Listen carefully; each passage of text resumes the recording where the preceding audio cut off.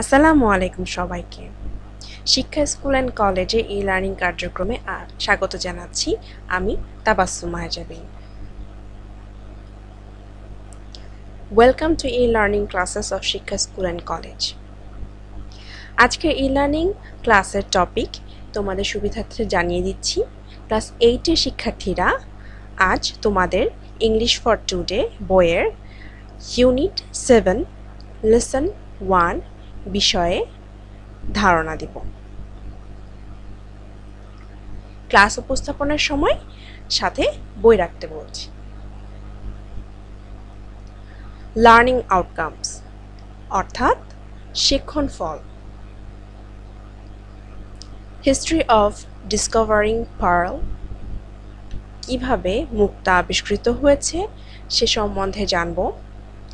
Ancient use of pearls in different countries, প্রাচীন যে সকল ক্ষেত্রতে মুক্তার ব্যবহার হতো সে সম্পর্কে জানব। ইটস ট্র্যাডিশনাল ইউজেস, ঐতিহ্যবাহী যে সকল ব্যবহার ছিল সে সম্পর্কেও জানব। সিম্বলস অফ পার্লস, মুক্তা যে সকল ক্ষেত্রে যে প্রতীক হিসাবে ব্যবহৃত হয় সে সম্পর্কেও আমরা জানতে পারব। Let's come to the main text. Lesson 1. Pearls, pearls, pearls. মুক্তা সম্পর্কে বলা হবে, সে সম্পর্কে ধারণা আমরা পেয়েছি। এখানে কিছু শব্দ দেওয়া হয়েছে, সে শব্দগুলো সম্পর্কে জেনে নিচ্ছি। মিথোলজি পুরাণ, অ্যানশিয়েন্ট প্রাচীন, ডিজলভড দ্রবীভূত, স্টেটাস অবস্থা, আনপ্যারালড অদ্বিতীয়, অ্যাসোসিয়েশন সমিতি, ডেলিকেট সূক্ষ্ম অথবা উপাদেয়। তাহলে এখানে একটা ছবি দেখতে পাচ্ছি আমরা এখন, যেখানে মণিমুক্ত সম্বলিত একটা হার দেখা যাচ্ছে এবং সেই হার পড়ে আছে এমন একজনকে দেখা যাচ্ছে। আমরা তাহলে বুঝতে পারছি যে মুক্ত সম্পর্কে যেহেতু আমরা পড়তে যাচ্ছি, মুক্ত সম্পর্কে সেটার বিভিন্ন ব্যবহারও আমরা জেনে নেব।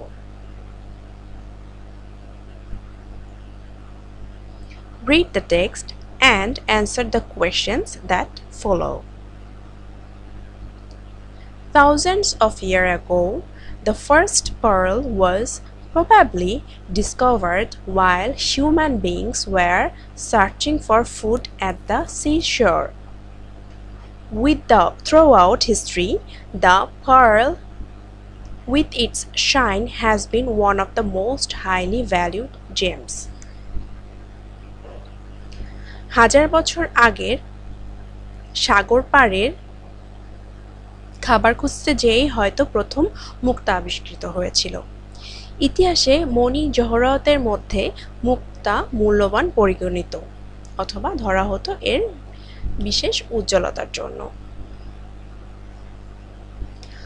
Pearls have been mentioned many times in religious texts and mythologies from the earliest times. ধর্মীয় গ্রন্থ ও পুরাণে মুক্তার উল্লেখ অনেকবার করা হয়েছে এবং সেটা অনেক আগে থেকেই। The ancient Egyptians valued pearls so much that they were buried with them. It is said that the famous Queen of Egypt, Cleopatra, would dissolve a pearl in a glass and drink it as a sign of love and respect for the entire nation. প্রাচীন মিশরীয়রা মুক্তাকে খুব গুরুত্ব দিত, এতই গুরুত্ব দিত যে তাদের সমাহিত করা হতো মুক্তা সহ। এমনও বলা হয়ে থাকে বিখ্যাত মিশরীয় রানী ক্লিওপেট্রা পানীয়ের সঙ্গে মুক্তা দ্রবীভূত অথবা মিশিয়ে পান করত তার জাতির প্রতি শ্রদ্ধা ও ভালোবাসা প্রকাশ করতে। তাহলে ইজিপশিয়ানরা মুক্তাকে কতখানি গুরুত্ব দিত এটা আমরা এইখানে দেখতে পাচ্ছি। The Greeks thought of pearls as a sign of wealth and social position. The beauty of pearls was associated with love and marriage. তাহলে এখানে এখন গ্রিকদের ব্যাপারে বলা হচ্ছে। গ্রিকেরা মুক্তাকে বিত্ত ও বৈভবের প্রতীক স্বরূপ দেখে। তাদের কাছে মুক্তার সৌন্দর্য ভালোবাসা ও বিয়ের সাথে সম্পর্কযুক্ত। গ্রিকেরা মুক্তাকে কি হিসেবে দেখে সেটা এখানে স্পষ্ট হয়েছে। In ancient Rome, pearls were considered the greatest sign of wealth and social status. প্রাচীন রোমে মুক্তাকে সামাজিক অবস্থান ও সম্পদের সবচেয়ে বড় প্রকাশক মনে করা হতো।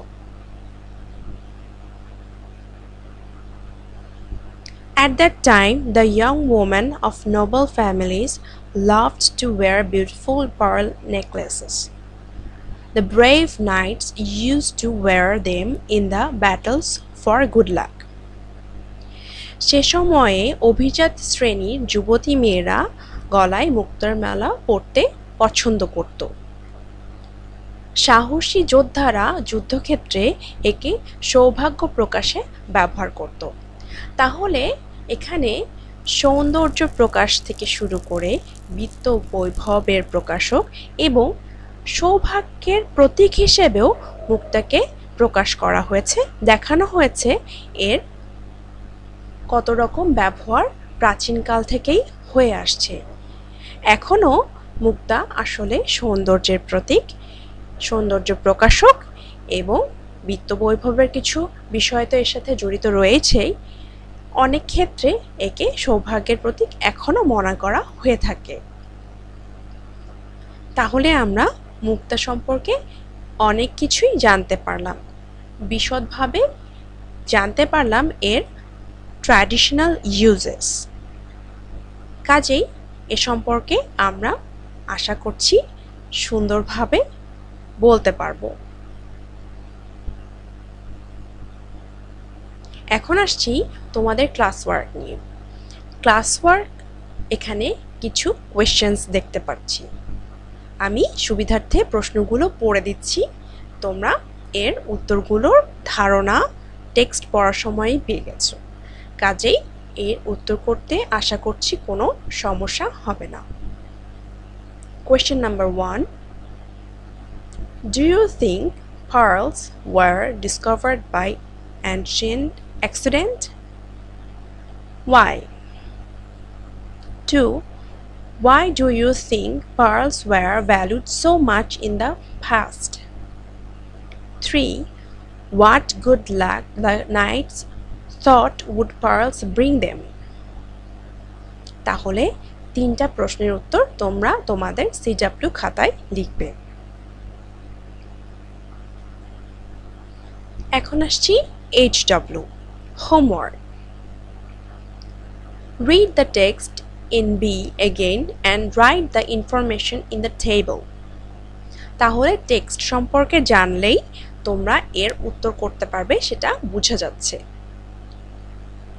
এখানে আমরা টেবিল দেখতে পাচ্ছি, যেখানে আমরা শুরুতেই হু মানে কারা বা কে এটা বলা হয়েছে, তারপরে দুটা লিঙ্কিং ওয়ার্ড আছে সেন্টেন্সে আমরা যুক্ত করব যে দুটো দিয়ে, সেটা প্রত্যেকটার ক্ষেত্রেই এই দুটো ইউজ হবে, এবং শেষে আছে when অথবা where, কখন অথবা কোথায়। তাহলে পার্লের যে বিভিন্ন ব্যবহারগুলো বিভিন্ন দেশে অথবা জাতির ক্ষেত্রে আমরা দেখেছি, সেগুলো স্পষ্টভাবে এখানে উল্লেখ করতে হবে। প্রথমে বলা হয়েছে the ancient Egyptians, then the Greeks, then the ancient Romans, and in the last, the brave knights. তাহলে এই জাতি অথবা পার্সনগুলো কখন কিভাবে কেন পার্লস ওয়্যার করত সেই ব্যাপারে এখানে পরের ছকটা পূরণ করতে হবে। আশা করছি তোমরা এটা তোমাদের হোমওয়ার্ক খাতায় তারিখ উল্লেখপূর্বক লিখে রাখবে। আজকে তাহলে এ পর্যন্তই। সকলের সুস্থতা কামনা করে এখানেই বিদায় নিচ্ছি। আল্লাহ হাফেজ।